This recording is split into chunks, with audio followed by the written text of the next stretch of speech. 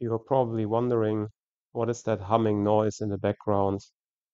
And I'm very sorry to say it's going to be here for a while because I'm having some renovation stuff done here in the building. And so they're using, sort of like this polishing device or tool. Um, and yeah, it's just makes everything vibrate in a way, and you will hear it on this recording. So I hope you don't mind. It is just what it is. But I'm also intending to go through this review video for June 5th, 2023 in all these indexes rather quickly. So I'm going to start off with gold here. And remember what I said yesterday in the very beginning. I said, looking at the macro news for this week, it's going to be a quiet week. Not a lot of impulses will be set by any news to be published, to be scheduled. And that's exactly what we got a taste of yesterday. The markets were directionless. There wasn't really much to do. And the only thing that, was maybe a little bit of interest, was the ISM services here that came out at 1600 CET. So half an hour into the open. And if you look at it, at what's going to come out today, maybe at the same time, a little bit of this IBD tip thing. I'm not expecting too much of it. And then tomorrow, there's going to be import-export balance of trade data ahead of the open. I don't think that's going to do much. And then moving forward, some job market data that is not super critical. The initial jobless claims will be published. And then it's already Friday, which is a very quiet day as well. So whenever markets are quiet, it's going to be chop most of the time. So you have to be really careful. Take profits quickly, use tight stops. That's what it is. Let's start off with looking at gold here. So this big candle here in the background, this volume candle, this is when ISM services came out. And you can see there was an immediate big push to the upside. So here's the general question. Do you want to get a position on before a news announcement like that? Somewhat, I guess, okay when it comes to ISM data. If this was an interest rate decision, FOMC releases or whatever, I would definitely not do that unless I had a position that was already very deep in the money. But even though if you decided to take a trade here ahead of the announcement, in a very, shallow day, very little volume compared to regular days in gold, then there was an entry for you right here, when at least a little bit of liquidity came in. And this entry right here, this is where you get your fill. It goes up. I'm not sure if you really reach the 1R. It's super, super tight.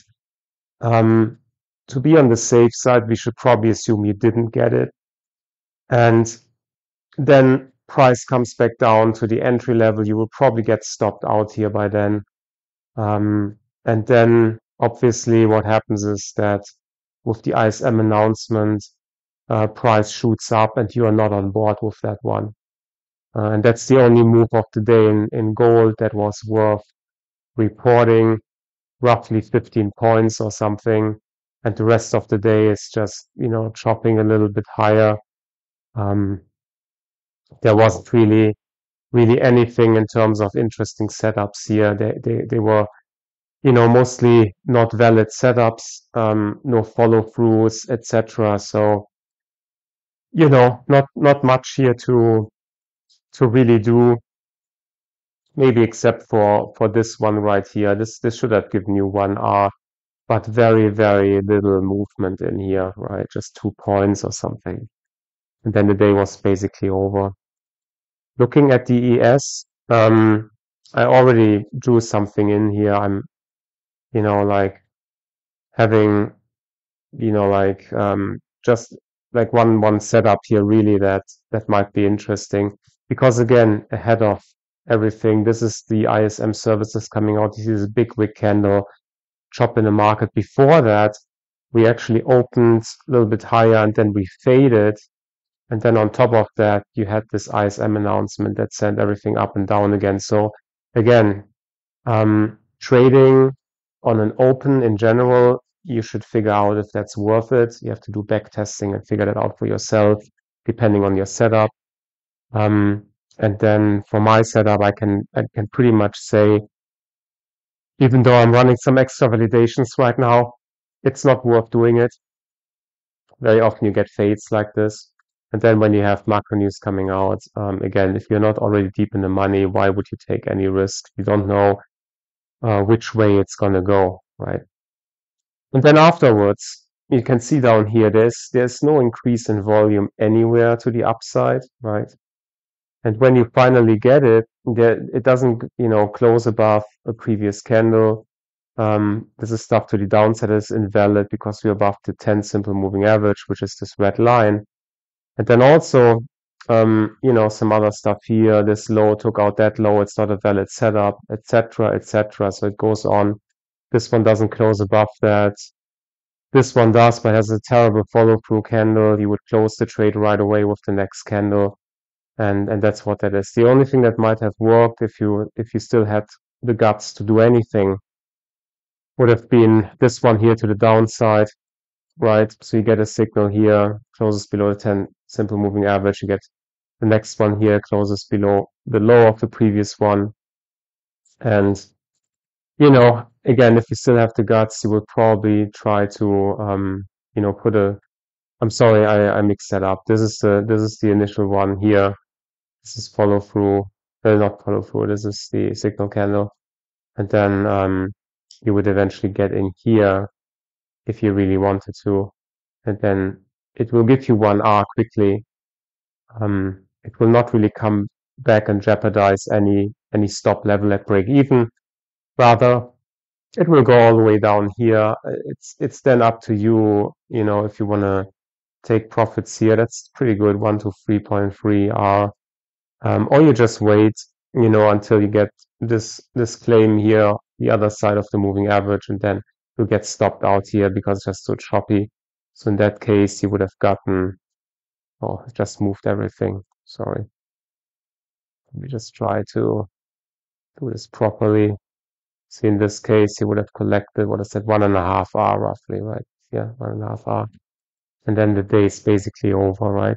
This is already later in the day, half an hour before the close. And yeah, that's all there is. And Q, similar thing. I'm not going to go through everything leading up to it. Same short idea, same 1R, same big move down, same move back up.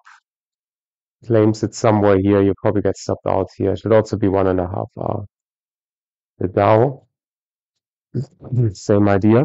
Guess what, right? This occurred, I think was it later in the day? Let me just check. No, it wasn't. Just looks a little bit different here, how price reacted throughout the day.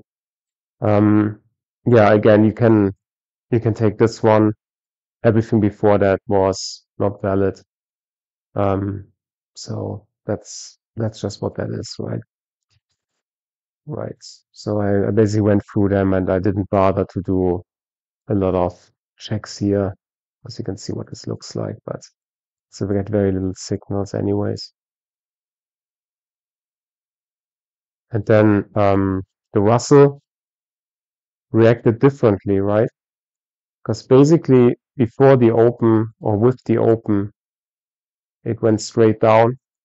This is just the other scenario you can get with an opening trade.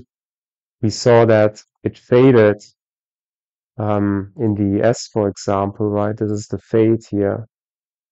But the Russell, it just followed through to the downside, right? So if you are somebody who trades the open, that was pretty good for you, right? Your entry was was somewhere here. The question is, looking at this candle, that is not a good candle. You probably have gotten out here again. So this is a bit in hindsight here. I'm not sure if you would have, stayed in that trade at all. That depends on how you tweak your setups and your rules. And yeah, and then later in the day, it reverses a little bit, but you see down here, there's really nothing to the upside. And then you don't really get any valid setups here at all. There's nothing to do in here, right? There's nothing to do in here. And then you get a lot of chop to the downside. So Russell was not doing much interesting yesterday. And let's take a look at the DAX. I was just looking at some stuff from the open yesterday as well, because obviously there's a lot of liquidity here starting at 9 o'clock CET. The only setup I could find was a setup here to the downside, but that didn't materialize. You would have gotten stopped out here, or you would have prematurely closed the trade when this green candle closed above the 10 simple moving average, indicating that there's bullish strength in here. We don't want to stay on the short side. We just close it for a tiny little loss of, what is that? Maybe not even a quarter of our stop range, right? So I just want to illustrate that. And then you get something similar to the Russell, actually. You get an immediate signal when they open in the States. And this one would have worked really well. Again, the question is, do you want to trade DAX, when the US markets open? Because the DAX obviously will have volume as well. It will have a move, most likely similar to what happens in the US. But for those of you who traded this or would have traded this, you probably got in. I don't think you got in there. This is a signal. This is more like the follow through. So you can say this is where the stop was. Your 1R you collected in no time.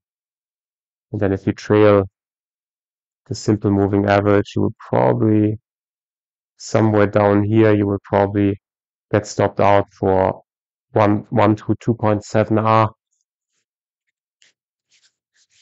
So that's not too bad.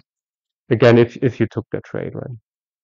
And then the day is over, because essentially after 5:30 CET, DAX closes, trades a little bit, and then that's it basically, right? Oil is doing stuff now for sure, but yesterday, let's take a look at that. See, I'm just showing you the volume here, so you know when it's worth looking also for setups. You don't get chopped up in pre-market or post-market. See, this was one here, coincides with the opening of the equities in the US. Like usually with oil, that shouldn't be so much of an issue. So yeah, you can probably take this trade. You collect your 1R quickly, and then depending on how your profit taking is, you might also get 2R down here, or this is a nasty one. This brings you back quite a lot. You might only collect like roughly half an R for the rest of the position. Or you just leave 20% of the position on at break even. If you did that, you're still in it. Now you're down here somewhere, right? Or actually down here. You should really consider having a tiny position as a leftover position. You just put a stop to break even, and then you just wait till the next day or whatever. And then if you want to trail it, which you should probably do, you just switch to a higher time frame. You can go to like 30 minutes. And then you can say, okay, I entered it here, right? And then, I just left it on a little bit and then trailed it down. Sometime you were probably maybe not watching it, or, I don't know if you want to take or close positions in very liquid markets. So you might want to wait for price action when there is volume, at least from the European session. Then you see if the next move, we can trail it down.